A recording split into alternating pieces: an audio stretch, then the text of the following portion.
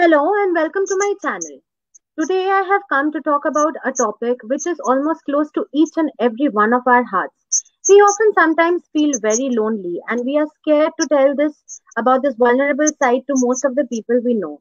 I have with me today clinical psychologist Miss Jayita Saha. Thank you so much Joyita ji for joining me today in this video. So as I spoke to most of the people online and the feedback that I have received, I saw many people have concerns about facing loneliness on a regular basis along with feeling lonely just, out of some psychological illness. So I want to ask you the difference between being alone and being lonely. I guess most of the people don't even understand that there is a difference between being alone and being lonely. What do you have to say, Miss? If I have to differentiate between being alone and being lonely, being alone is a physical state and being lonely is a psychological state. So, being alone is physically there's no one around you, you're all alone, there's nobody, and you can be alone and feel connected with people, and you can be alone and lonely, and you can be in the middle of 100 people and still be lonely. So, Absolutely. it doesn't have being lonely doesn't have anything to do with whether you are surrounded by people or you're not surrounded by people. It's a Yeah. psychological state, and that psychological state, if this goes on continues for a long time, can lead to a lot of clinical problems. I do understand that. Yeah, loneliness is something that often creeps up sometimes when you are with a lot of people as well. There is something most of the people don't understand. Loneliness doesn't have to be when you're sitting alone in a room and when you're like all alone somewhere. Loneliness is a state where it's a psychological state as Ms. Jayita Shah has said that it is something that you feel, that is something that is inside. Internal loneliness is what she is talking about, which has nothing to do with being alone. Some people really enjoy being alone, but some people cannot enjoy being alone and they often feel very anxious and depressed when they are alone. So there's a lot of difference between loneliness and being lonely. My next question to you would be loneliness in general in itself is the big problem. But what about the loneliness that people are facing during this COVID times? Many people are staying away from their families. Many people are not staying, with the people they love. They are concerned. They are suddenly feeling this loneliness that they never feel before. What do you have to say about that? As you said, Choiti, a sentence you said earlier that some people enjoy being alone. I was listening to that. So you're very true. Some people enjoy being alone, and that's again a personality trait. We have introverts who actually enjoy being alone and they're very uncomfortable in the midst of a group. And then there are extroverts who enjoy being in a social gathering and they feel very scared to be alone or Yeah, lonely as per se. So, exactly. in this today's scenario, loneliness can be divided into two different portions. One is like the pre-pandemic situation, another is the pandemic situation. In the pandemic situation, we are forced to be staying alone. Some people who are working abroad or working in a different state or at a different place, not staying with their parents or not having their partners with them, at this point of time, staying alone, being cooped up alone, and not being able to see another face for 2.5 months have brought about a spell of loneliness. Earlier, people were not staying alone. Earlier, pre pandemic phase, the complaints that we had was more of loneliness as a psychological state. Now, due to staying alone, the physical state of staying alone is leading to more of loneliness, and that is leading to a lot of anxiety episodes, a lot of depression, and panic attacks too. People who did not have any psychological problem per se before the pre pandemic, those who came under the quote unquote normal category, are coming with clinical problems with us and having a diagnosis of depression and anxiety at this phase. And I have had clients who were maintaining absolutely fine with medication. Their psychotherapy sessions had stopped even, and all of a sudden they are having these panic attacks. And that has been triggered by this staying alone. which has triggered a sense of loneliness in them.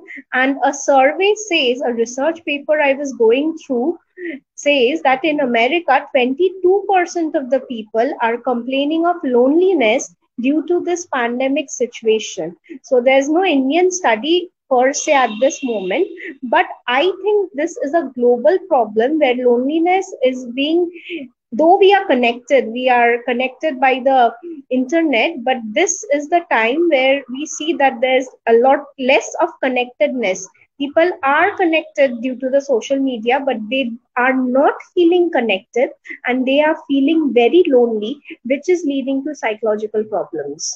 Absolutely, I do agree with you. I think that loneliness is something that, it often comes with, sometimes, most of the times, it also comes with certain self destructive habits. When you feel lonely, you start, trying to escape into different situations which might make you feel less lonely. And those actions might not be in favor of you. Loneliness does give rise sometimes, as I said, being alone and loneliness are different, and sometimes loneliness can give rise very easily to self destructive habits and habits which are destructive in general. And that is also a very big concern of loneliness. During these COVID times, I think a lot of people have suddenly understood that they have got an underlying mental issue. A lot of people did not even know that, these things exist.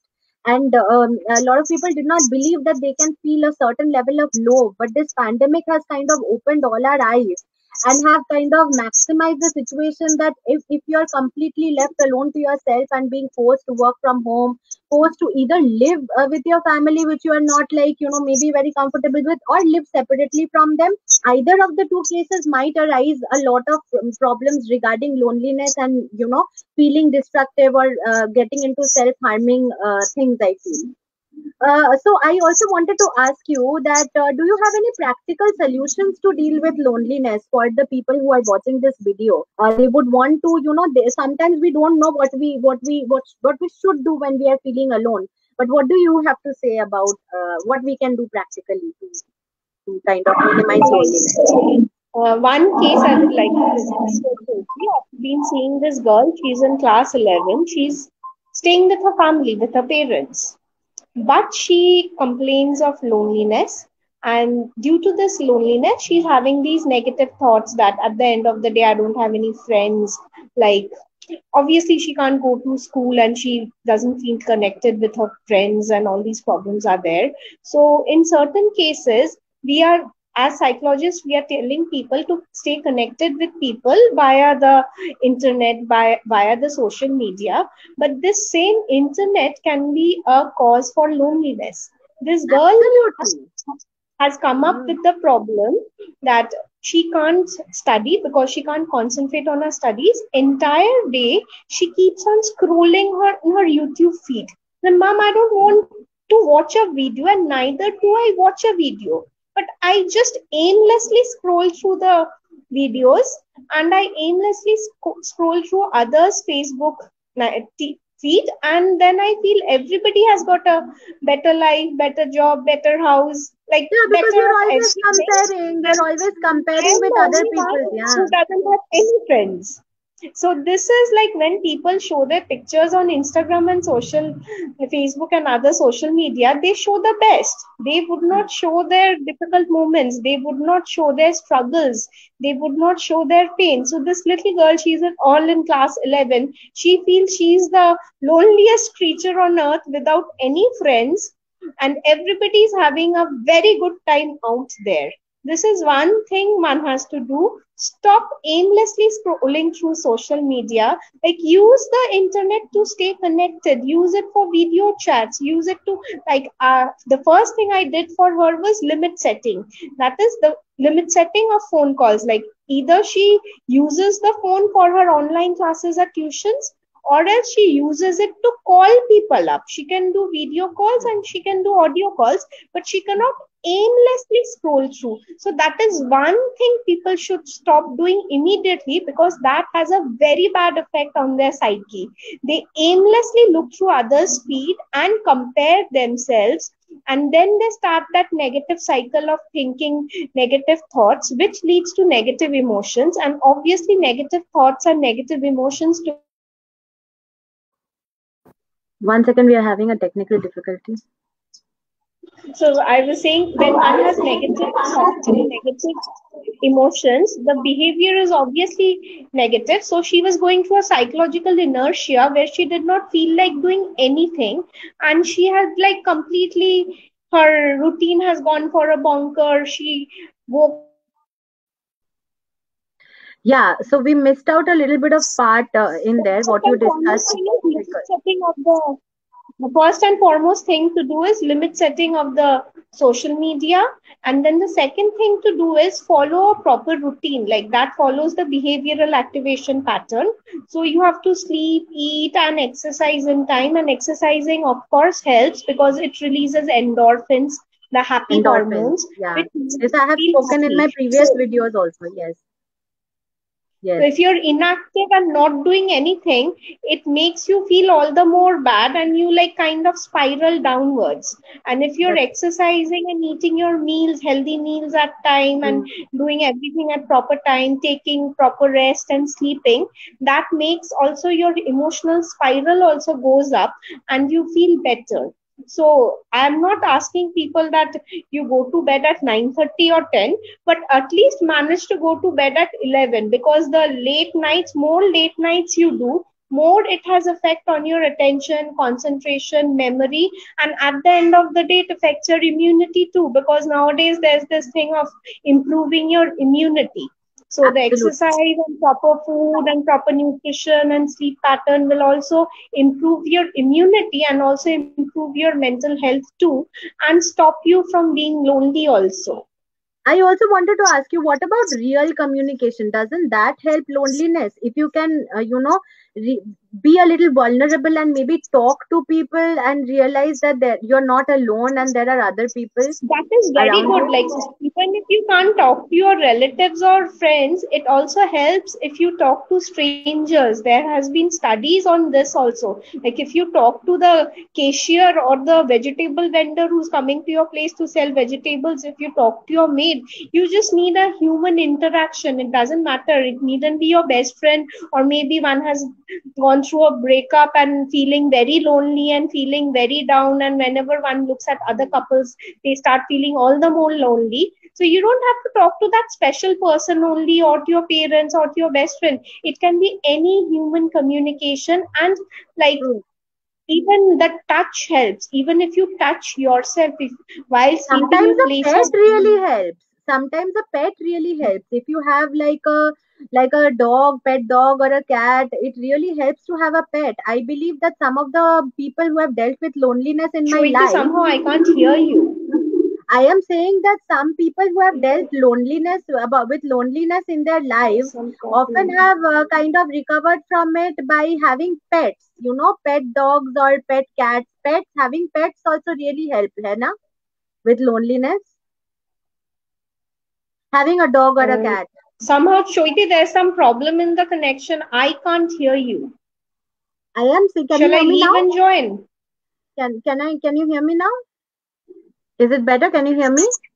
Yes, I can hear you now. Somehow I just couldn't hear you last few No, that is fine. sentences. I was saying that having a pet also sometimes helps a lot in loneliness. Having a cat or a dog or some pet. Sometimes Yes, humans technically you're not are alone if you're with tired. a pet. Technically Yes, you're not yeah. alone when you're a pet. Yeah, but I And am talking about loneliness. But even if you are feeling lonely, even if you yeah, don't have human company, having a pet helps. If you're a like animal lover, you can always get a pet, and having any company per se helps. And pets are very very therapeutic. We've seen children with autism who have had like a lot of issues. They are very destructive, aggressive. They have calmed down in the presence of. So similarly, for exactly. clients with depression, clients with loneliness, pets can do wonders. Okay.